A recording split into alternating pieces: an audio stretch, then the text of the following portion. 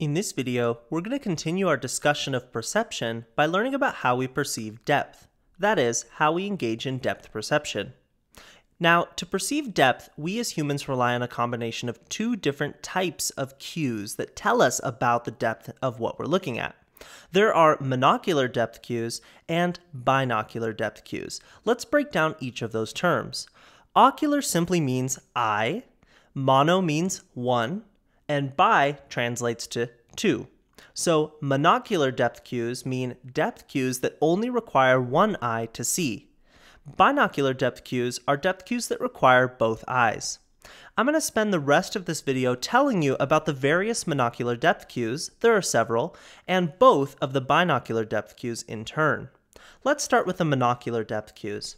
So the first one is relative size. All else being equal, more distant objects tend to look smaller than objects that are closer to us. Let's look at this scene of a busy traffic-filled highway. I get stressed just looking at this, I don't know about you, to illustrate here. So take a look at this Lexus over here, and maybe this car right here. Look at how much of our visual field, how much space that these two cars take up. These cars are very close to us, so relatively their size is much bigger.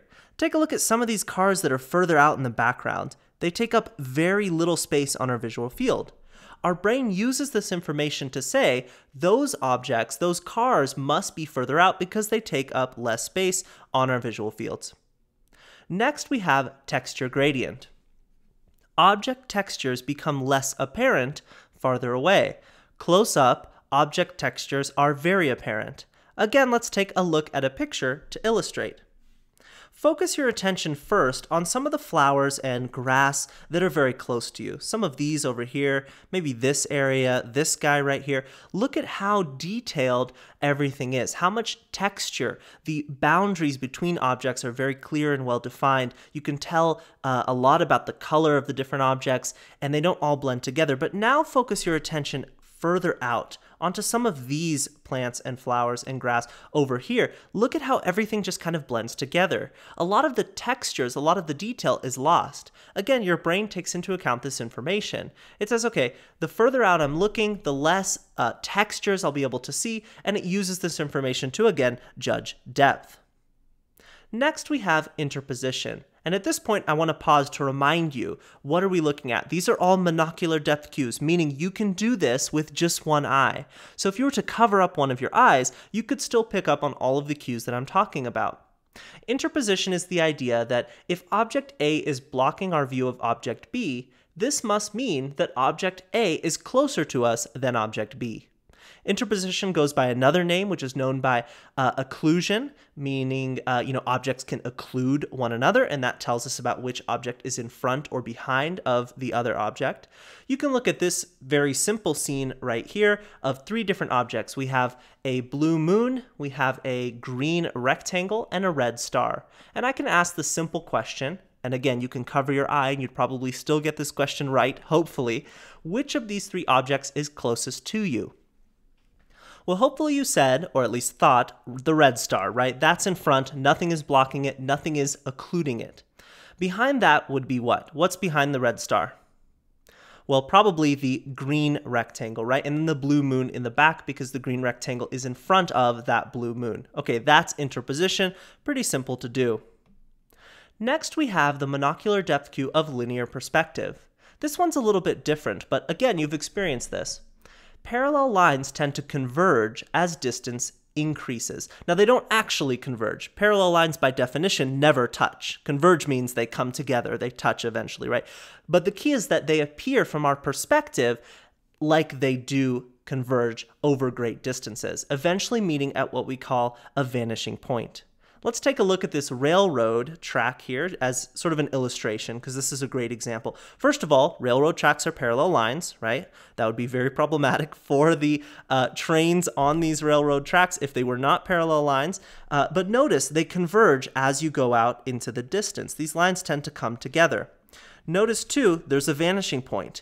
Very far out into the horizon, into the distance, it looks like those two lines touch one another and they don't look parallel anymore.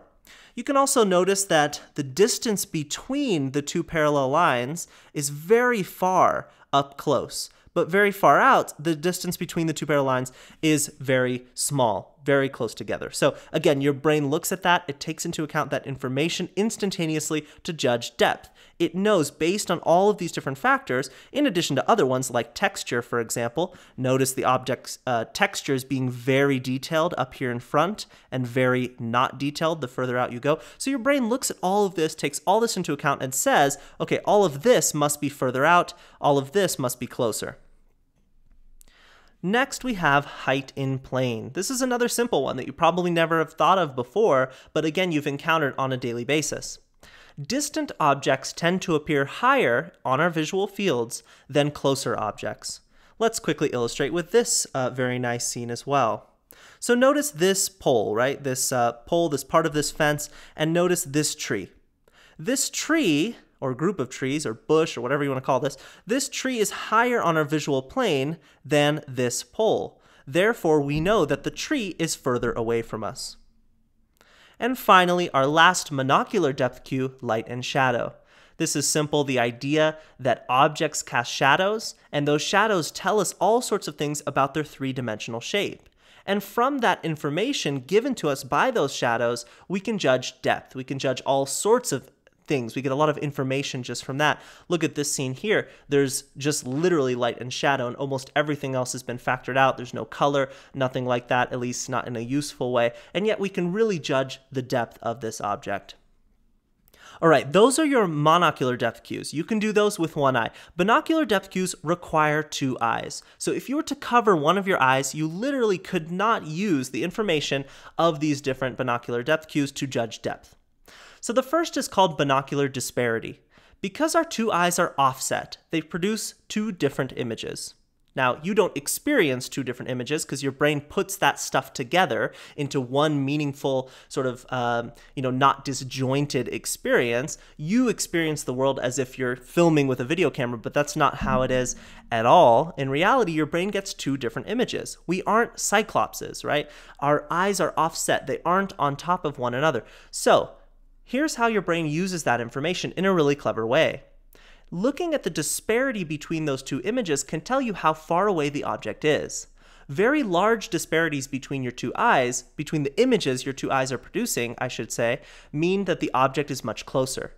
An object very far out will not produce much of a disparity at all. Here's an easy way to illustrate this, a demonstration I encourage you to do. It'll just take a second. Take your hand and give yourself like a thumbs up, first of all, okay? Great confidence booster, but also part of the demonstration. So give yourself a thumbs up, and now extend your arm away from your face as far as you possibly can, okay? So you're looking right at your thumb as far as you can get it away from your face. Now, sort of alternate closing one eye and then the other. So close your left eye, and you're looking out your right, and then switch. Right eye is closed, now you're looking out your left, and switch back and forth really quickly, right? You'll see that your thumb bounces back and forth a tiny bit.